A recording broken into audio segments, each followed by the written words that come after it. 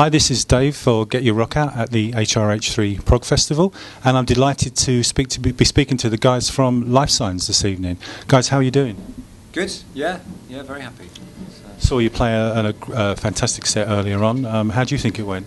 Yeah, we just enjoyed ourselves. We always do, so that's kind of how we work, isn't it? As a team, and we just have a great time. So, I hope everyone else enjoys it too. It certainly sounded like it. It sounded like the reception was amazing. You seem to have built up a really strong following in a relatively short space of time. What do you put that down to?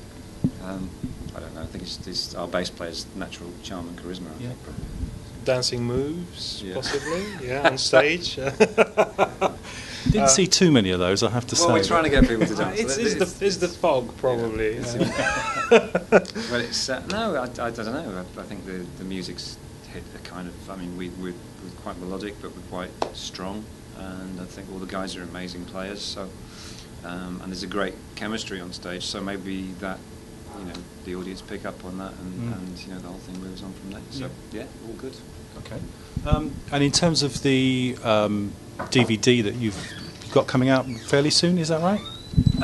Well, yeah, we hope in a few months' time the DVD will be happening. We crowdfunded that, and it's gone really well. And so we did a shoot down at Under the Bridge. It was in January. Yeah. So literally, maybe like 6-7 weeks ago. Yeah. A lot of people flew in from around the world and stuff. So over 2 nights. So yeah, it was good. It was our first experience of doing that, and it worked really well. So that might be the future, I think. Yeah, definitely. Yeah. And in terms of the album's been out, what, 2 years now? 2 years in February, I think it was. Yeah. And how are you feeling about that music now, 2 years on? Well, to be honest, it's 8 years on. So it's, and that's when we first started, and we always loved it, and we always listened to it over and over again. Me, Steve, and Frosty, and Nick Beggs originally.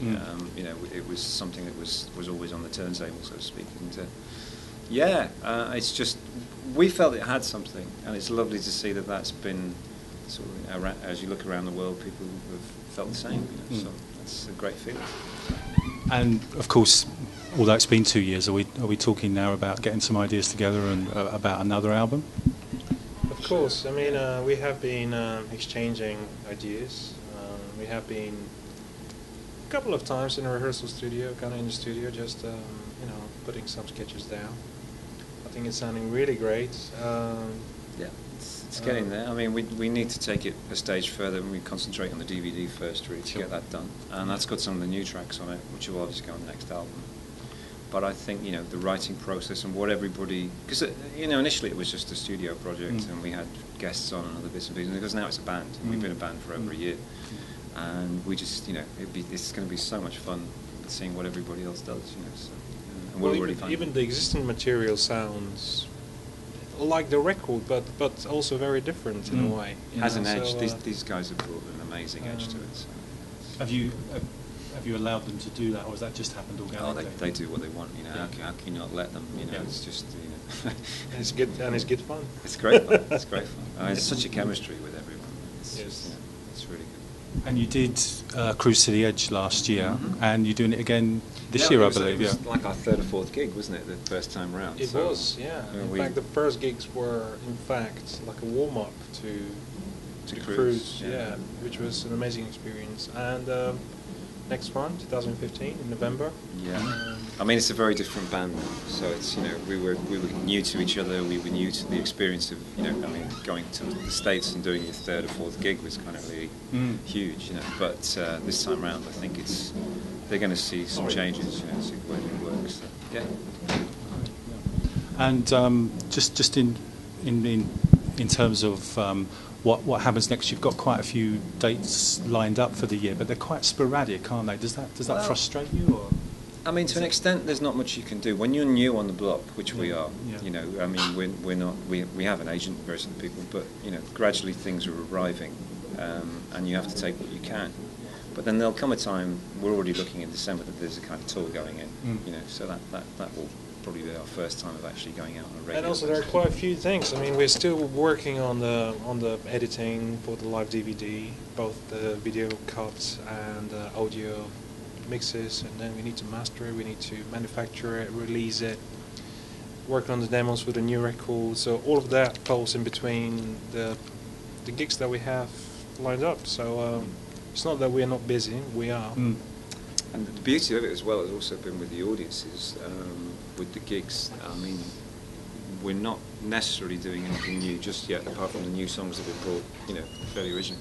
And people just keep coming back to see how the band transpires over time, you know, and we've noticed how that's changed. Yeah. And it's so wonderful that people are, you know, come to 6, 7, 8 gigs, and then we've got one friend who's come to 26 gigs, I think it is. 27, yes, yeah. So it's, from my perspective, I think it partly because how we play the music, although we're very faithful to the recording, there is a lot of on-the-spot improvisation, if you like, you know, playing around the parts, and that creates a different atmosphere. But people seem to perceive it as if in a different way at every gig. Yeah. So you know, that's probably another reason why they want to actually come and see yet another gig. we couldn't buy that, so it's fantastic. No, you know, yeah, that's absolutely right. And it seems to be that, you know, that's word is starting to. We were talking before about we've been working with gigpledge.com to start getting people pledging for gigs around the world, and, you know, so hopefully we'll at some point get to the States, because obviously you've got all the problems with visas and other bits and pieces, and Cruise to the Edge kind of gets around that one, but you know, it would be nice to get to mainland America and do what we do. You know. Has there been some proper shows? Yeah. Yeah. Has there been a lot of interest from America now? Oh, yeah. It's probably one of our main markets, really. So, So. It's funny, something that seemed so English at one point is now just gone completely global, hasn't it? Maybe because of it. Yeah. I mean, I do think that, you know, Stephen Wilson said to us, because obviously Nico used to play with Stephen, and Stephen said to us very early on when we were making the album that he thought it was classic prog, in you know, in terms of like Yes and Genesis and all that sort of things. The legacy bands comparison. So we feel that kind of hits home with the American market, you know, and markets around the world. So, you know, hopefully that will be a good thing. You know, we have our own sound, and we like that. And in terms of this festival, are you do you have any more plans that you're going to check out any other bands or anything like that? Oh, for sure, yeah. But absolutely, yeah. I'm looking forward to it after we've had some food. Yes. Well, I won't detain you too much more. So, just in terms of the near future, is concentrating on the DVD and getting those live shows under your belt as well. Yeah, we have Marillion this weekend as well, so we're off to Holland tomorrow, and then we're back in Holland 2 weeks' time. I've got a show in Belgium. We've just been talking to somebody about doing Lithuania or Poland, you know. So there's all this stuff starting to come in, and it's great fun. It's really exciting. Because the guys from the Skies, I know that rhymes, but the guys from the Skies said that they you know, they're friends of yours and wanted to very good friends. We've known Jonas and the band for a long time. We helped them make their album, you know, and we saw that they had Jonas. I remember in the early days, there's a really good phrase. Jonas was talking about Facebook and MySpace, and he said to me, John, he said, you work hard. He said, so tell me, he said, on Facebook and MySpace, who does and who doesn't? And I just thought that was such a great way of looking at the whole thing, because, you know, obviously a lot of people talk a good fight, but then you actually have to get out there and do it. You know, so. Yeah, a lot of keyboard warriors there. Yeah. And just for anybody checking this video out, where can they sort of, you know, obtain? Well, the DVD. The DVD tracks of your music, just to have a listen. We have bits and pieces on YouTube, and obviously you can buy the CD in most places. With the DVD, you'll be able to buy it from Lifesigns.me.